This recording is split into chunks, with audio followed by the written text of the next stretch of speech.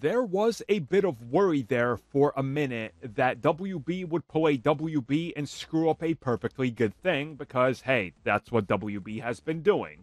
So for a while, we all worried that Scorpion was not returning for Mortal Kombat 2.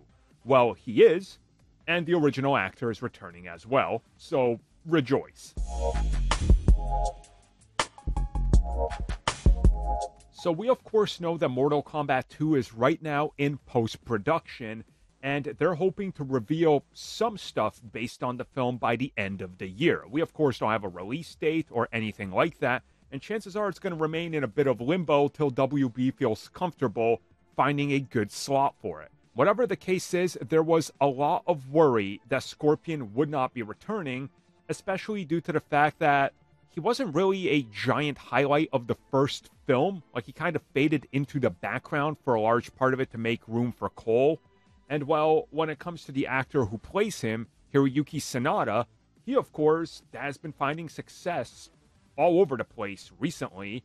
And if you guys have seen, of course, his new show Shogun for Disney and FX seems to be making a lot of waves. So a lot of people doubted whether or not he would be in MK2.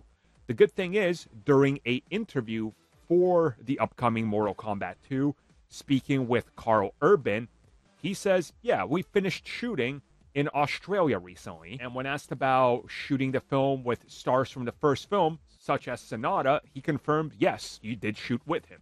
Thus now confirming to us that, yeah, he's in the film. Now, a lot of people are worried that this is one of those things where he's going to have a minor role. And I could honestly see that.